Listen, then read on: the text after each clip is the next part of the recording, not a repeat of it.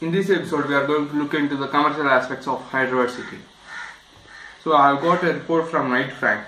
I will be putting up the link or depending upon where you see, either on Facebook or LinkedIn.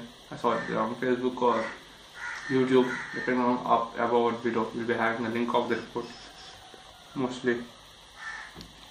Or either. Okay, I'll put on the link. Okay, that's fine. So in this episode we are going to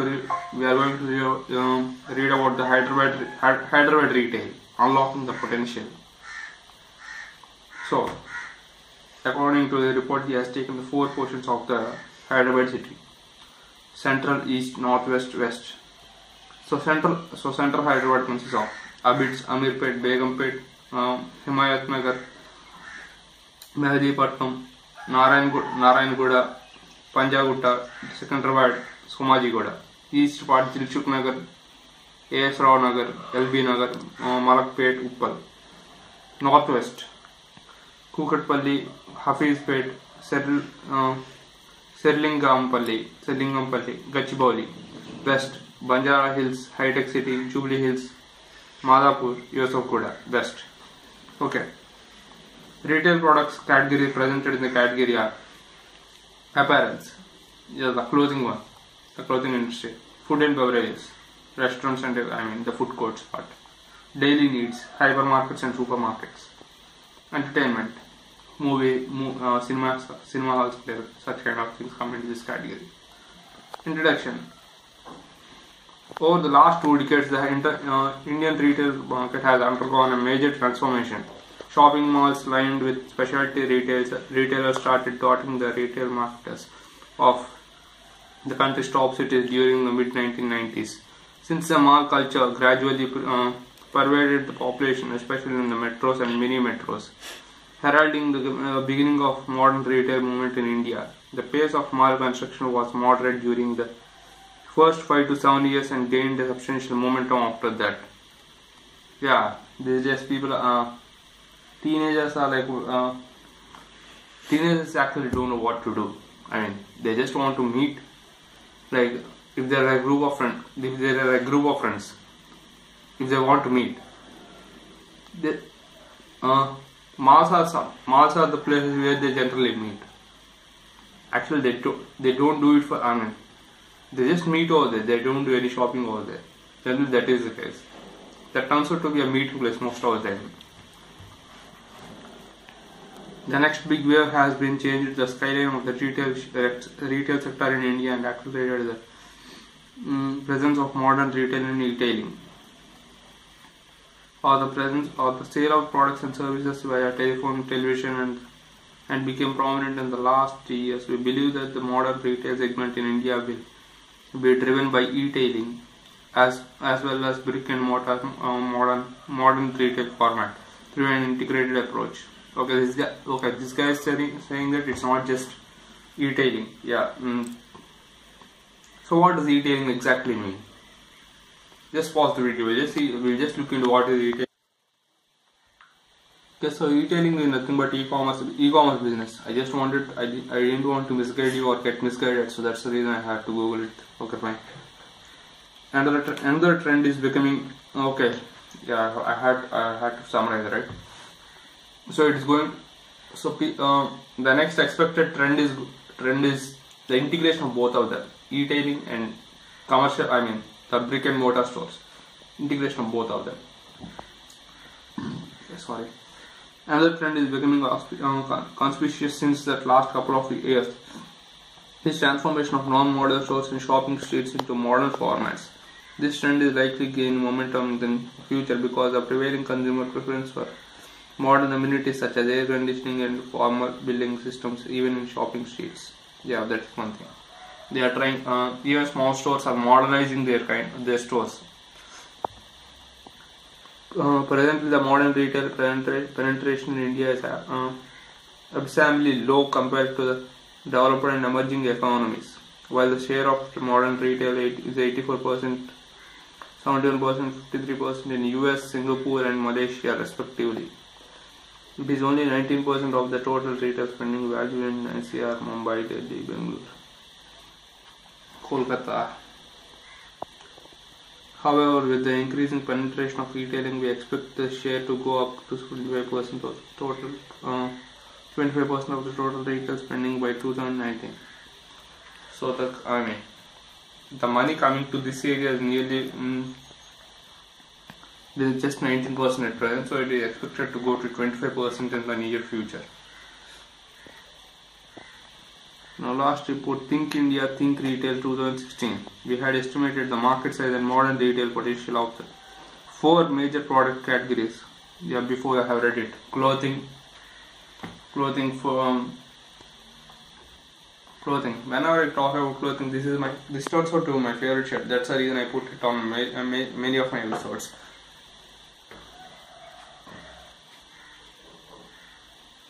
Okay, I know this show is not about my shirt and my apparels, but still.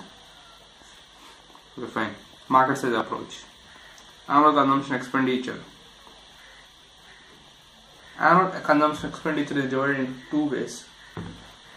Annual retail expenditure and annual retail expenditure on rent, transportation and medical.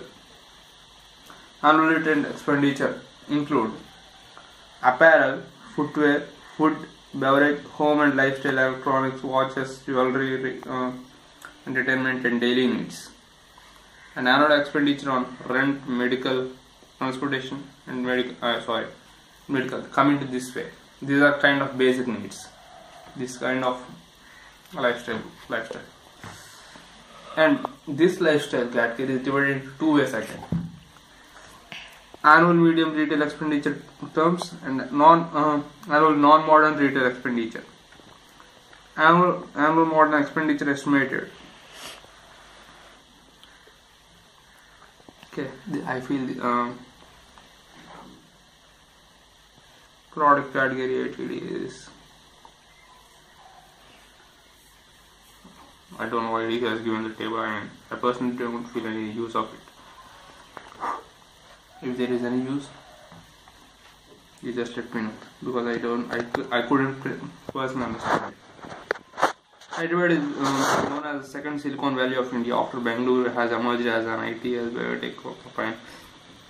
The result of the Telangana issue and the proactive T-Hub is one place where Telangana government has created the place where it's kind of startup hub. So in T-Hub, where people can different startups can go there and just get their work done. It's kind of startups can interact, and it's kind of it was built for boosting out this startup culture in India, especially in Telangana, actually speaking. But that's a beautiful place. If anyone doesn't know it, just Google it. It's a beautiful place. I have never gone personally over there, but I just spoke to a few other people who were running it. Ramesh Loknath is one person who was, I don't think he's running it, but still he knows everyone over there. So he generally puts out videos or things related to T-Hub. So I have read few of his posts that how the experience is related to T-Hub. If any one of you are from startup guys, please look into T-Hub.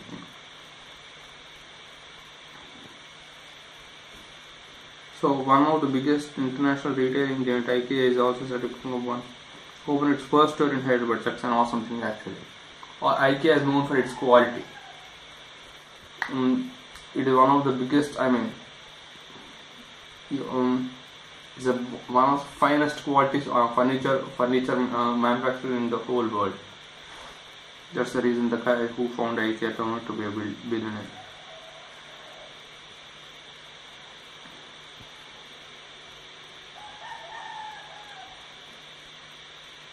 Population of Hyderabad.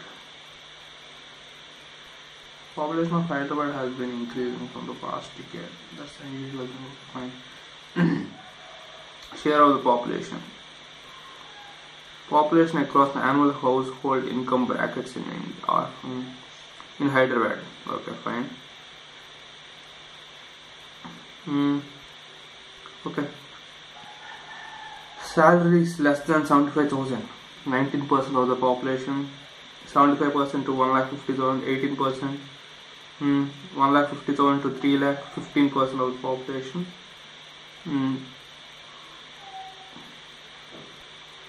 3 lakh to 5 lakh, 10% of the population. 5 lakh to 1 lakh, 12%.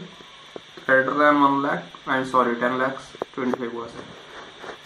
But seriously, it blows my mind. Okay, market share. Propelled by the increase of household income levels and so also. Okay, fine. Okay, that is okay. Just this is all I mean. You can read all of it, but I just summarize in one line.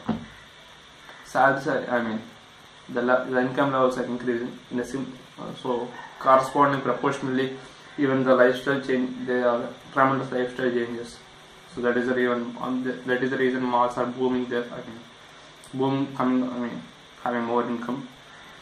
Despite having a sizable customer base with the high consumption and retail expenditure, Hyderabad lags behind in modern retail expenditure, which stands at 36 billion rupees. Sorry, I was about to spell test all. A whopping 91% of the retail market in Hyderabad is serviced by non-modern retail, the highest compared to the top 7 cities of India.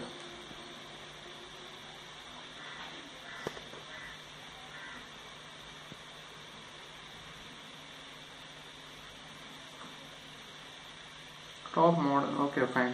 I think you can go to it. We have estimated that by year 2040, modern retail penetration in Hyderabad will increase to 50% from the current 9%, with both brick and mortar and retail formats contributing significantly to the growth.